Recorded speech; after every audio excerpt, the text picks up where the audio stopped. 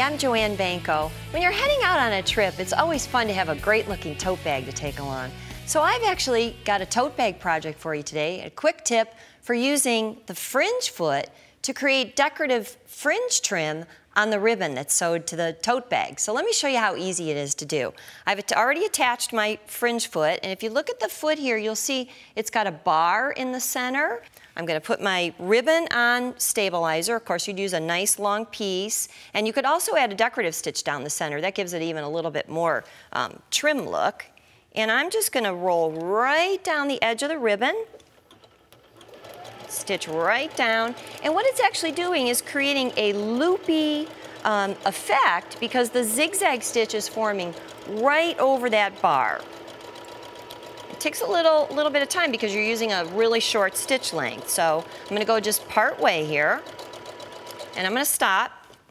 I'm going to raise up my needle, and you can see there are the loops there formed right over that ribbon. This is a two-step process, so once I've created my loops, I only have one more step to go. I'm going to switch back to the regular presser foot, snap that on,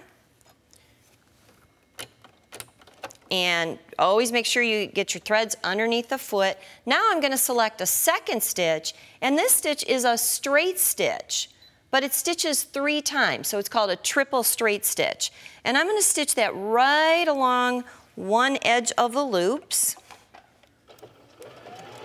And I'm doing that so that I can anchor my loops in place. You're going to see the very last step is going to be to trim that away.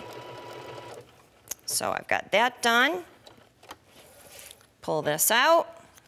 Now it's a simple matter of literally snipping through my bobbin thread on the wrong side. It looks a little bit messy, but you're going to see the effect when I take a little sharp tool and just pull those out, and then you can trim the little hairs, neaten that up, and you've got a great looking fringe trim. There's a lot you can do with this fringe foot, like the baby bib you see here, and of course the great tote bag. You'll find complete instructions when you visit the website.